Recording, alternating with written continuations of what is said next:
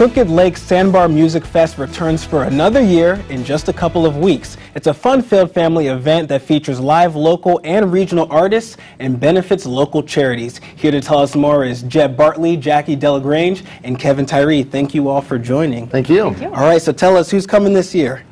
We have a variety of different acts and performers coming Friday night. We have the band Brother returning. We have a country group called the band Cheyenne.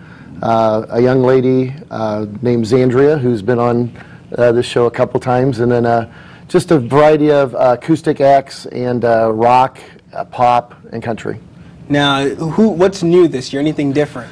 Yeah, what's new this year is Friday we are going a little later than we normally have in the past. So we're going to attempt, weather permitting, to have a band go into the evening. So we're going to have hopefully some fire cauldrons out there in the water and lights on the stage. So just to bring a little bit of color to Friday night.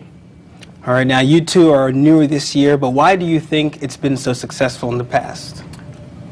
Personally, I think it's because of the heart that's in it. So it's all about a cause. It's music with a mission. It's more about what it's doing for others than what it's drawing for itself. So.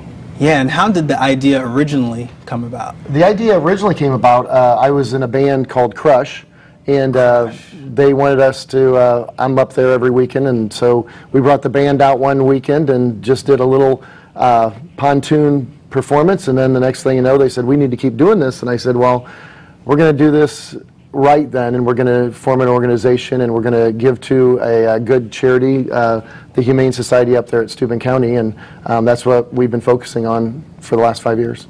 Yeah, and how do you feel about getting involved this year? We are so blessed. We are absolutely blessed that Jeb has decided for the last several years to donate to the Community Humane Shelter. Yeah, now touch briefly on the different responsibilities going around. We are 100% driven by our volunteers, and without our volunteers this would not happen. Also, we're very thankful of our sponsors.